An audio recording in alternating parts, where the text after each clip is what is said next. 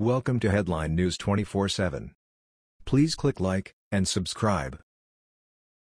Black, gay, vet leaves Democratic Party, becomes Republican, needs everyone to know why. Now boasting nearly 150,000 members in its Facebook group and widespread media coverage, the #Walkaway movement is taking the Democratic Party by storm.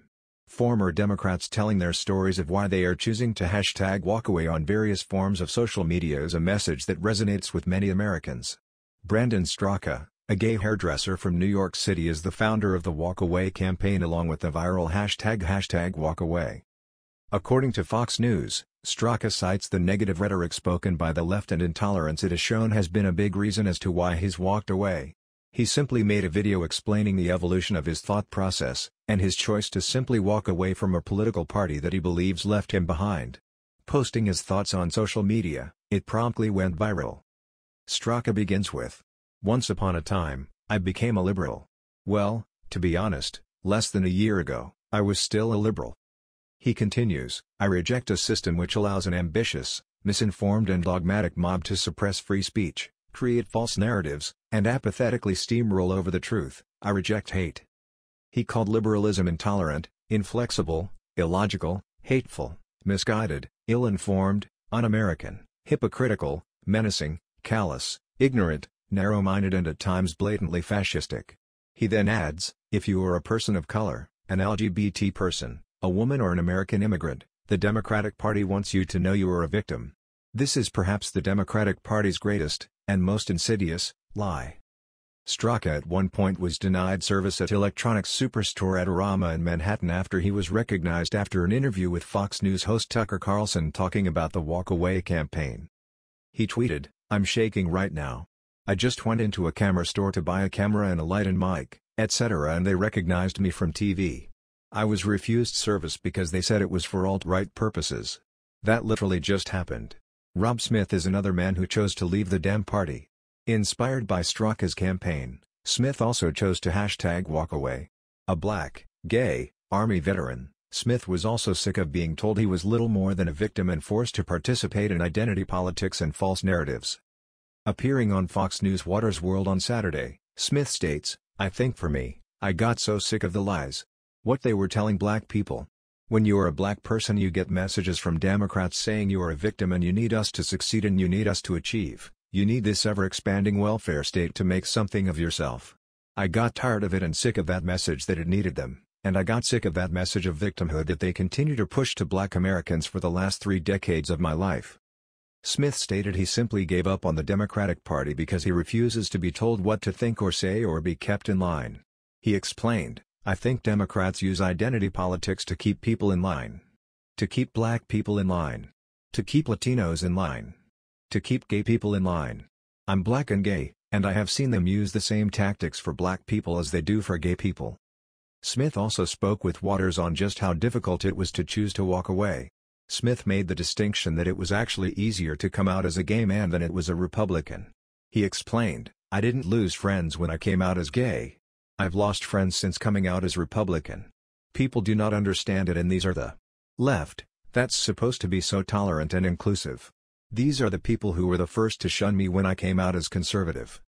Smith states he has personally faced a lot of criticism for his choices and has been called everything but a child of God for choosing to follow what his conscience dictates that he must do. He asked simply, "But why can't I have different ideas? Why can't I be free-thinking? Why can't I have a victor mentality?" The #Walkaway stories are compelling and often quite moving, resonating with large swaths of the population. People from every imaginable background, black, white, Hispanic, rich, poor, straight, gay, trans, and even celebrities have spoken out and explained their reasons for choosing to leave the Democratic Party.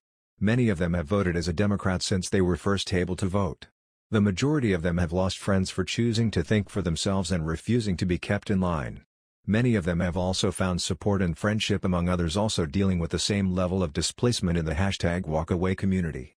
Interestingly enough, the Walkaway campaign has gained such traction and so many have responded choosing to #Walkaway. Left-leaning mainstream media sources have attempted to discredit the movement claiming that it is simply a right-wing propaganda effort propped up by a legion of Russian bots.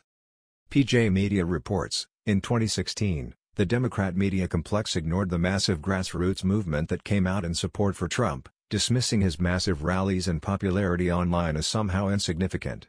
Now they are dismissing the #Walkaway campaign as a propaganda movement.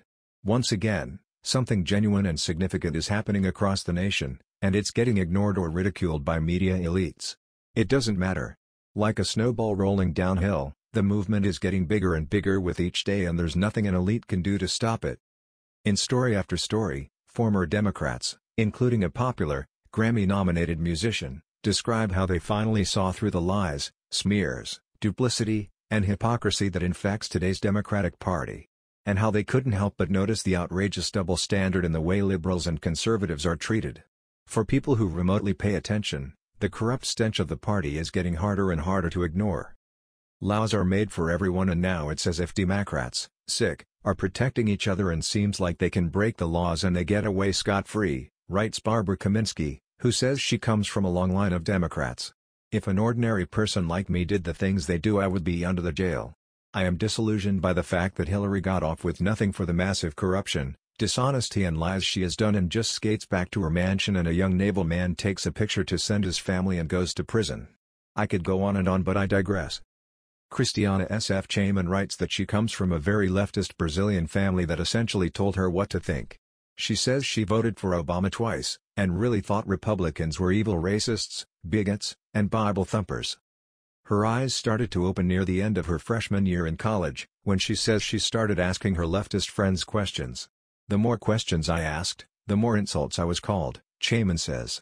Racist, sexist, misogynist, etc. I soon realized that these leftists are the very thing they claim to be against: racist, intolerant, close-minded, etc. Anything that dares be different from their echo chamber, immediately they lash out.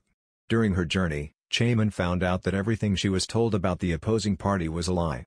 TS moderates/libertarians/Republicans are some of the kindest, most open-minded people I've ever met, she writes. Through friendly discussions with people on the center/right whom I disagreed with, I learned to look at things objectively and not base my opinions on those of a collective group, whether left or right. I became a free thinker, and I encourage everyone to do the same. That was the news. We thought you might be interested in knowing about this. Please click like and subscribe. Thank you.